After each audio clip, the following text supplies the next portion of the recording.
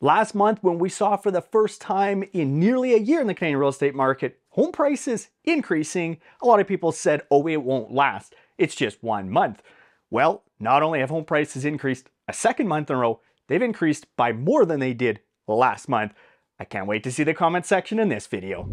Hey there, and welcome back to another monthly Canadian real estate market update here on Bald Prairie Real Estate. My name is Matthew Pfeifer, I'm a real estate agent in Regina, and that is my trusted assistant, Matilda.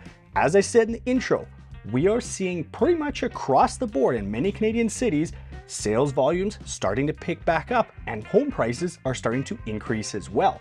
What we are not seeing though is sellers coming back to the market because inventory levels are really low across Canada right now. And I've seen it in the comment section, people saying, oh, it's just a seasonal bump, or it's a dead cat bounce. The best one yet, it's FOMO. Really? We're still talking about FOMO in the Canadian real estate market after everything that's happened this past year. You're saying you need to wait, don't buy a house now, because of course home prices are going to continue to decline. To which I propose a question. What if they don't? But what if instead this is in fact just a continuation of a problem that has been in the Canadian real estate market and something I've been talking about for years on this channel, and that is we have a lack of homes in Canada, whether it's for people wanting to rent or people wanting to buy. There simply isn't enough physical dwellings for the demand for housing in Canada right now, and that problem is being compounded by huge population increases being pushed by the Canadian federal government right now, and that is why we're seeing upward pressure on rental markets and now starting to see it back in the resale market. Now, if you are thinking about buying a house and you want me to set you up with the best real estate agent in your market, in the description right below this video is a link to my calendar where you can book me in for an appointment. I'm gonna give you a call, figure out what's important to you, both in a house and a real estate agent, and get you set up with the best agent in your market. But as we always do, let's start this off with another terrible bad dad joke. Why did the chicken go to the gym? To work on his pecs. If you have a terrible joke that I can use in a future episode, put it in the comments below. In Victoria, the 590 homes that were sold last month is down 9% from the 5-year average of 650. There were 1,100 homes that were newly listed for sale. That's down 10% from the 5-year average. Typically about 1,200 homes would be put up for sale in the month. And there's just under 2,000 homes for sale, which is down 2% from the 5-year average. Usually around 1,930 homes would be currently for sale this time of year in Victoria. So that puts months of inventory at 3.3, meaning Victoria continues to actually numerically shift back towards a seller's market. The composite benchmark price in Victoria continues to drop. It's about $850,000 right now. That's down 2% year over year. It's also down 15% from the peak we saw in June of 2022, where it was just shy of $1 million at $995,000. In the press release from the Victoria real estate market, they mentioned how since sales have essentially doubled from January, that is a sign of strength for the Victoria real estate market. Yes and no. Typically, sales will jump and they will double from January through to March. So that's basically what we'd expect to see. So I don't think I'd really call that a strength yet, but what I would say is that the Victoria real estate market getting back to normal is probably a good thing compared to what it's been for the last 6 to 8 months. But Victoria seems to be one of the real estate markets in Canada that is kind of lagging the trend that we've seen across Canada with home prices increasing. The Vancouver real estate market saw 2,500 homes sold last month. That is down 24% from the 5-year average. Usually about 3,400 homes are sold in a month. But the 4,300 homes newly listed for sale is down 25% from that 5-year average, where typically about 5,700 homes would be put up for sale in the month. And the 8,600 homes currently for sale in Vancouver is down 14% from that 5-year average. Typically this time of year, you're gonna see over 10,000 homes for sale. That means months of inventory got pushed back down to 3.4, meaning it's trending toward a seller's market in Vancouver. When it comes to home prices in Vancouver, the benchmark price is $1.14 million, down about 10% from a year ago and down 10% from the peak of 1.26 million, which was April of last year. When it comes to what's hot and what's not, it shouldn't be surprising. I've been talking about this for a while now.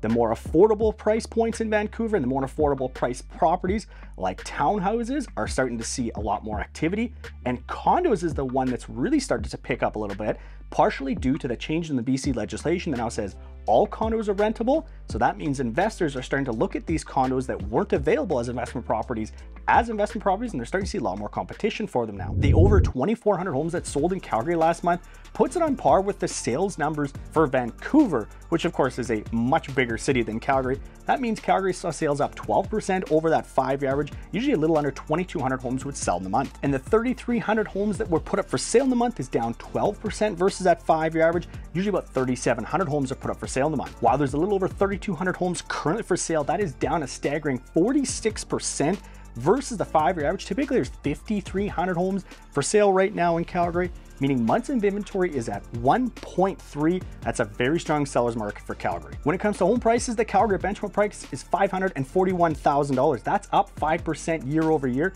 It is down 1% from the peak we saw in May of last year, which was $546,000. So it shouldn't be surprising when we're talking with real estate agents. They're telling me it's basically a seller's market across the board. Essentially every category is about 1 month's worth of inventory, especially the sub $500,000 price point. That's where the most competitive, most multiple offer situations they're seeing are. One agent was telling me how they had 51 offers on a listing and it sold $100,000 over asking. I mean, that's crazy. That's what you talk about in Toronto, not the Calgary real estate market. In Edmonton, almost 1,850 homes were sold last month. That is down 3% from their 5-year average. Usually it's about 1,900 homes that would sell in the month. But the over 3,300 homes newly listed for sale is down 6% from the 5-year average. Usually about 3,500 homes would get listed for sale in the month. And there's 6,300 homes currently for sale in Edmonton. That means it's down 14% from the 5-year average. Usually about 7,400 homes would be for sale this time of year. So months of inventory pushed down to 3.5, meaning Edmonton continues to trend towards a seller's market. When it comes to home prices in Edmonton, that composite metro price is about $380,000.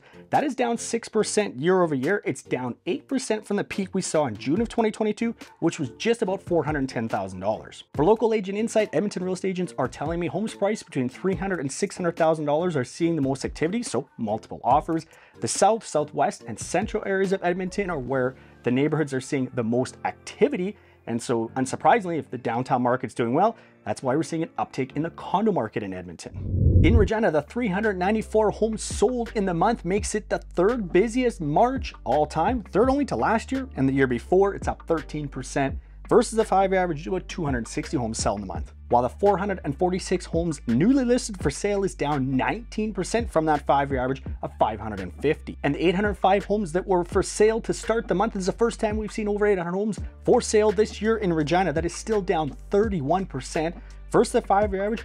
Normally we're closing on 1,200 listings this time of year. The strong month of sales, the low inventory means months of inventory pushed down to 2.7, making Regina a seller's market. When it comes to home prices, the benchmark price is $307,000, down 4% year over year. It's down about 7% from the peak we saw in June of 2022, which was $326,000. Now that benchmark price is actually down 2 months in a row, which is a little bit perplexing because that's really not reflective of what we're seeing in the market right now. I bet though next month you're going to see that flip and we're going to start seeing price increases in that benchmark price in Regina. Again, we finally crossed 800 homes for sale, but that's well below where we should be. So there's a lot of competition amongst buyers right now for homes that are for sale, and that is particular in that $300,000 to $500,000 price point. We're seeing multiple offers on a lot of what's being sold at that. Pretty much every buyer I've had in that price point has seen multiple offers, and the listings I've had pretty much all received multiple offers as well. Saskatoon saw almost 400 homes sold in a month. That is up 9% from their 5-year average, where about 360 homes typically sell in a month, while there were less than 600 homes newly listed for sale, putting it down 20%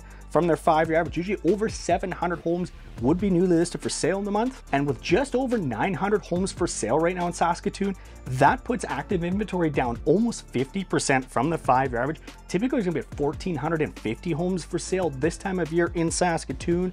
So of course, the strong month of sales, low inventory, push months of inventory down to 2.3 in Saskatoon. When it comes to home prices in Saskatoon, that composite benchmark price is $376,000, up 2% year over year. It is down about 2% from the peak we saw in August of last year, where prices peaked at about $383,000. The mean potatoes of the Saskatoon real estate market really is that $200,000 to $400,000 price point last month, and as it is most months, they see about 50% of the sales in just that $200,000 window. So it should come as no surprise at all that that's where the most competition from buyers is. When it comes to hot neighborhoods here, we've got Brighton, Evergreen, Hampton Village, Lakeview, Stonebridge, Wildwood, Willow Grove, and Rosewood. In other words, the east side of Saskatoon. That's where the majority of those neighborhoods are, and that's where we're seeing the most competition right now. In Winnipeg, the 1,000 homes that were sold last month is down 22% from their 5-year average. Usually closer to 1,300 homes would be sold in a month. And the 2,000 homes newly listed for sale is down 13% from that 5-year average of 2,300. And right now there's about 3,400 homes currently for sale in Winnipeg. That is up 5% from that 5-year average of about 3,200, meaning months of inventory is 5.1, basically right in the middle of a balanced market in Winnipeg. When it comes to home prices, that composite benchmark price, $335,000, down 9% from last year. It's down 10% from the peak we saw last year, which was May, and that was $370,000. It's really interesting when I'm talking with agents in Winnipeg because they're saying, at least numbers wise, this year has started out almost identical to 2019. And back then they were saying, hey, it's a pretty good year. Boy, how a couple of crazy years can sure change perspective.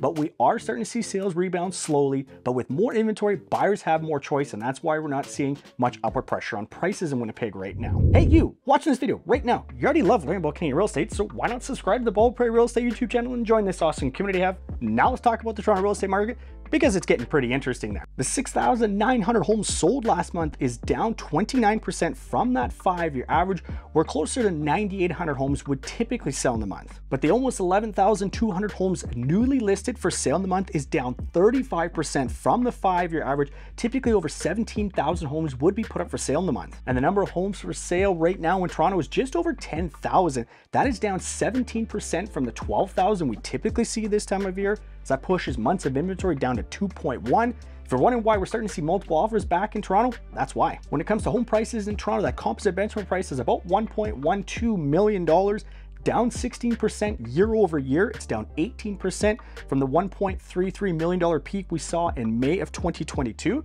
But it's 2 months in a row we've seen home prices increase in Toronto. Last month I said 1 month doesn't make a trend, but a viewer said 1 month can start a trend. And yes, I agree with that. But really in my mind, this trend started 10 months ago. Through April, May, and June, we saw huge price decreases in Toronto. There's been about a 22% drop, peak to trough in prices in Toronto. 17% of that happened that April, May, June, and a little bit into July. And we saw basically since July, the pace of price declines start slowing down each and every single month to the point where we got now where we are, which is 2 months in a row of price increases. And this past month saw a price increase that was double the previous month. So until we see something to change the direction of this trend, don't be surprised to see more price increases in Toronto. Now, as part of these videos, I do a ton of research on it. I've seen all the different videos and I've seen the fancy charts and all the fancy economic jargon. At the end of the day, the most fundamental important thing to the Canadian real estate market is supply and demand. And we don't have a ton of supply and we have a fairly strong amount of demand in comparison. But why haven't sellers come back to the market? I think that's a really important question to look at. And I think there's 2 reasons for this. First off is that sellers aren't willingly going to take losses on their homes. If they're planning on selling and they're saying, I'm not gonna be able to get what I used to be able to get for, I'm gonna take a loss on it, they're not gonna put it on the market unless they have to. And then when it comes to move up buyers, so somebody that already has a house that's looking for a larger house, they may not be able to make that move, or financially might not make sense to make that move now. Most home buyers think of payments, not total purchase price. And so if, for example, and I'm just gonna make up numbers, your payment's gonna go up $1,500 a month to make a move, and it doesn't get you much bigger or better of a house, most sellers are probably just not gonna make that move. So what it creates is a logjam. Sellers that won't move up into bigger houses, freeing up homes for first-time home buyers. And we've seen first-time home buyers really struggling to get in the market because there isn't a lot of choice for them right now. Now, both the Toronto municipal government and the Ontario provincial government have put plans in place to try to address the chronic shortage of homes in Toronto, but obviously it's going to take a significant amount of time before those plans actually start to see more homes available for people to buy.